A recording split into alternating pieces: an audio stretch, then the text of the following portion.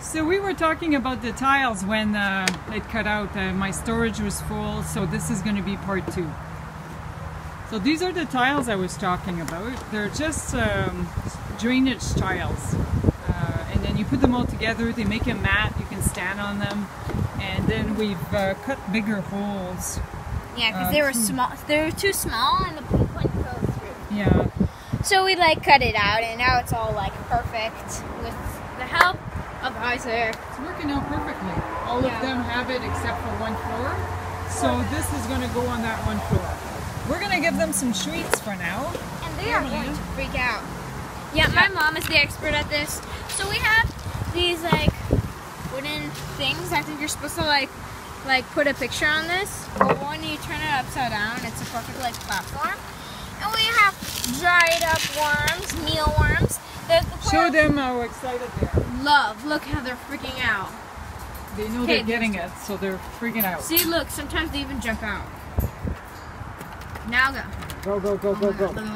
Go, go, go. Look everyone. They're crazy. Sometimes they will even jump on each other. They always actually. They'll just jump on each other. Just to like get like... Oh, look. They're jumping. They're jumping. There's a bunch. This is around the amount we put. See, look how they're freaking out.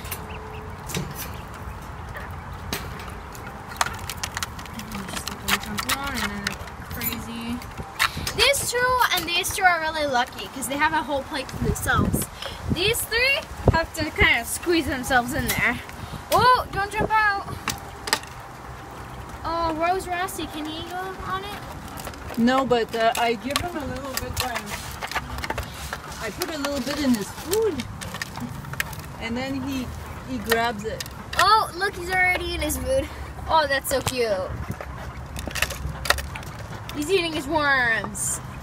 Hey, how cute is that? I don't really pay attention to Rose Rossi that much. And then Picasso is a little bit aggressive. I put some in here too. Picasso's my angel. I don't really put it in his food. What Mom says. He is so cute. He's a little, instead of white, he's gray, basically. But let me tell you, mealworms make their poop smell disgusting. Yeah. And it's so liquidy. It's like a big chocolate diarrhea brown. Basically, it makes them get diarrhea, and it smells awful, and it looks awful. These 3 like will jump over each other to get it. So this is something we do at dinner time. After they eat their mealworm, they're going to be pretty much napping. They go down for the night after that. And other than the bags, I have more bags coming for the sandboxes. These gray things are the sandboxes. Yeah, sand. I've got more thermal bags coming for that, and we're gonna cover the whole cage with a tarp thermal material, and we're gonna roll it into the garage so it's gonna have no wind. I'm gonna wait for the temperatures to go down to closer to 0, and then we're gonna take the cage into the garage, and I'm gonna continue taking care of them in there. Now the quails will have a rest period for the winter where they don't lay as many eggs, and they regenerate in that period of time. They need that little break, or else they don't live as long. I'm so excited to put them in the garage because this is my opinion. Mom disagrees with me, but I always look at them and they're always just shivering in a corner, and I don't like it. And I feel like if they go in the garage, at least they'll be a little warmer, which I'm really excited about because then soon they're gonna go in the garage and they're gonna be snugly warm. But another thing that's really cool is like if they're cold, they'll just like all go huddle into a little ball, and it'll be so cute. Yeah, they huddle together. The only problem is that the bottom we have one that's all by himself. He's got no one to huddle with. I'll huddle with him. So what we did is we ordered a microwavable bag. It's a gel bag, and it's a comfy little bag he can cuddle with. And we're gonna... Hi, baby. put it in the microwave every night and just give it to him so he can spend the night with that warm bag. I'm hoping as he ages that he calms down a little, but for now he's very aggressive. Usually we open the door, he jumps out at us and starts biting. It doesn't hurt, but it's just his bad attitude right now. Sometimes I'll wish he'll jump out. He never jumps out.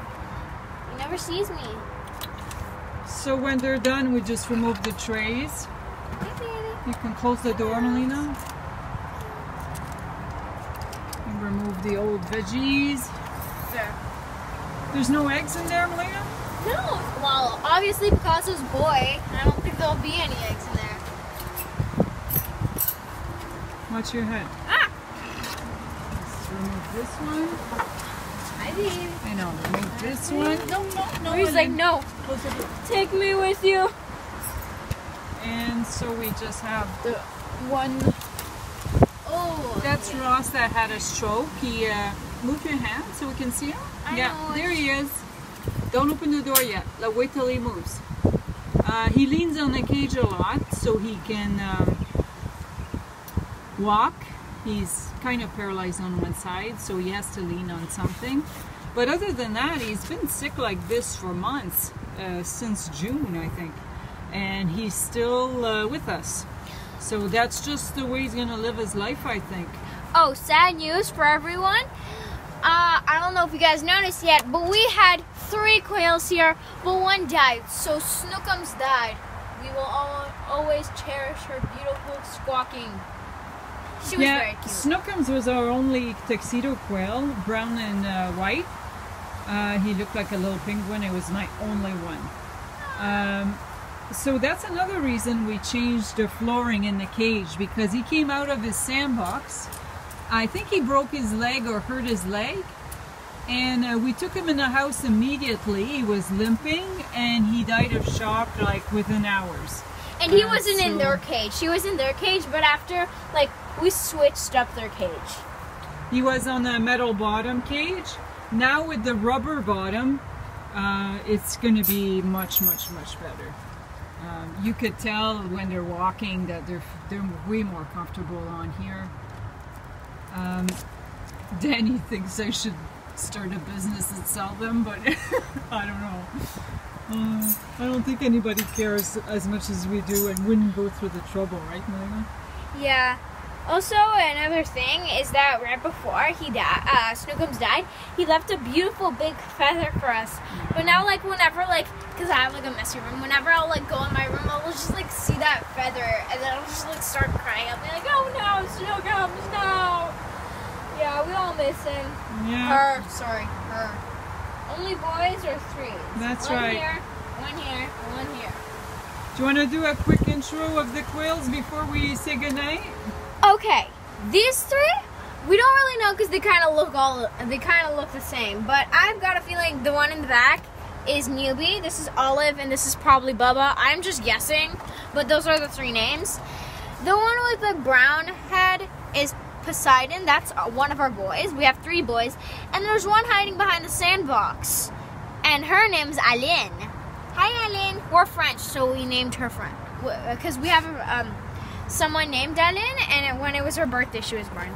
These 2 are Robin and Lucy. So I don't know if you guys can tell. You guys can pause the video and see, but one has a brown nose, and one has a beautiful snow white nose.